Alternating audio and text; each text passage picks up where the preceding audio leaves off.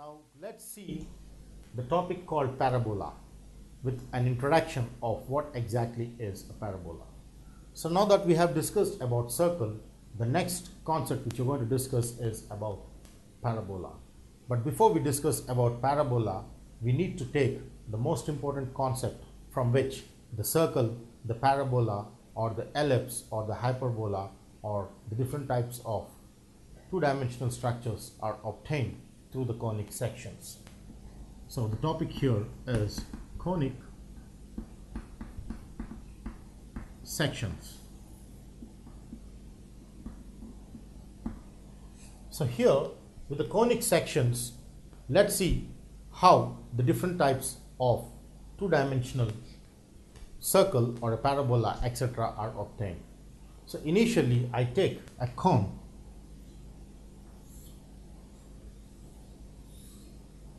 So we all know that it's a three-dimensional cone which I have taken here. So let's see the conic sections of the different types of structures or the shapes which are obtained through various types of cutting of the cone. Suppose I take this cone and I cut it exactly out here perpendicular to the base of the cone. So if I slice the cone perpendicularly with the base of the cone, then I get a circle. Is how I understand a circle through the understanding of a conic section. So here when I just cut it, I just have this cut in the form like this. We get a frustum out here. So this makes me understand that when I cut it exactly perpendicular, the base here is a circle which I obtain. So circle is indirectly said to be obtained through the perpendicular cutting of a cone through the base. That is the conic section of the cone which is perpendicularly cut out here gives me a circle. Similarly, we have the other type of conic section through which I get a parabola. So let's see what kind of cutting of a cone, in what angle of cutting of a cone I get a parabola. The conic section of obtaining a parabola is how we get the method here. So let's see how we get a parabola from the conic section. Now again we have a cone through which, let's see how I get a hyperbola or a parabola through the conic section in a different cutting through an angle. So in initial case, I have seen that when I cut the cone perpendicularly to the base, then I get a circle. Then what happens if I don't cut that perpendicularly? That is, if I slice it somewhere out here. So in this case of slicing, I get a hyperbola through which, a parabola through which it comes like this. So a parabola which is generally U-shaped is what I get when I slice it in some other angle out here.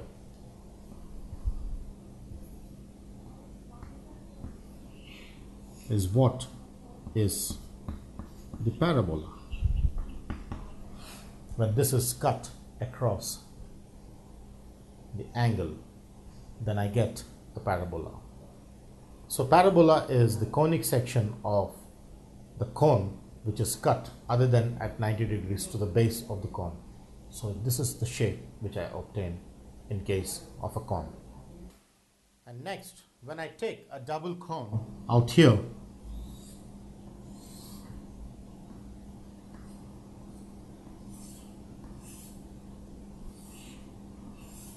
then in this case, if I just cut it twice, say I just slice it on, then I get a hyperbola which is in the shape of this.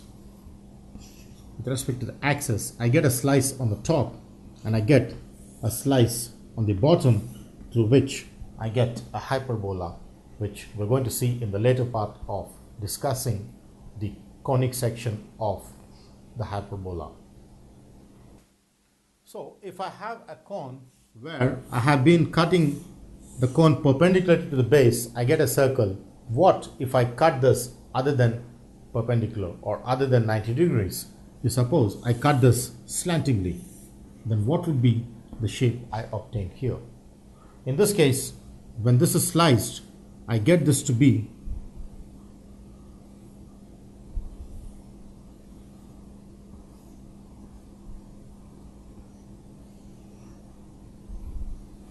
somewhat like this.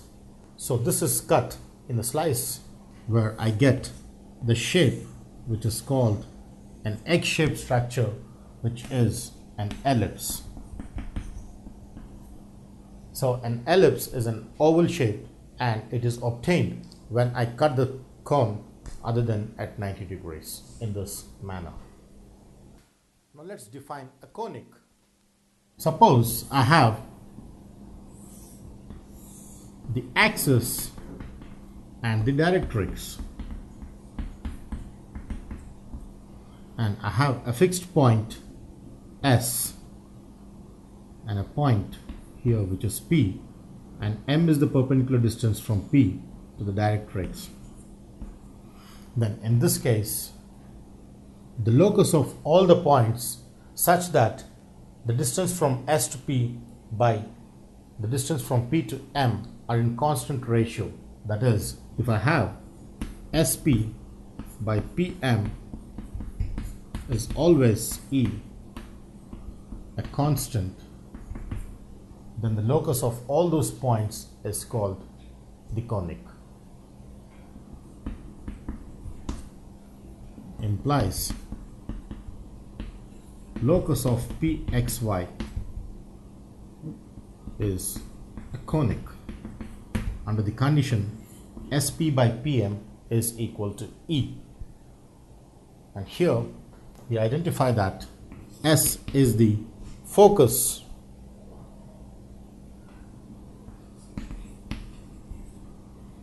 of the conic, and here S, the fixed point S, is called the focus, which we generally denoted by S, is called the focus, and the fixed straight line is called the directrix,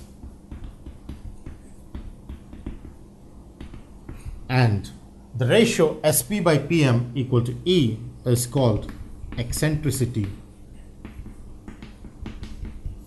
So here E is referred as eccentricity, and it is given by the formula SP by PM. And S is the focus, and here this is the directrix. This is how we understand each part of the conic. And the straight line passing through focus and perpendicular to directrix is axis, because this is perpendicular to directrix and passing through focus S is how we get the properties of axis and directrix connected with the conic.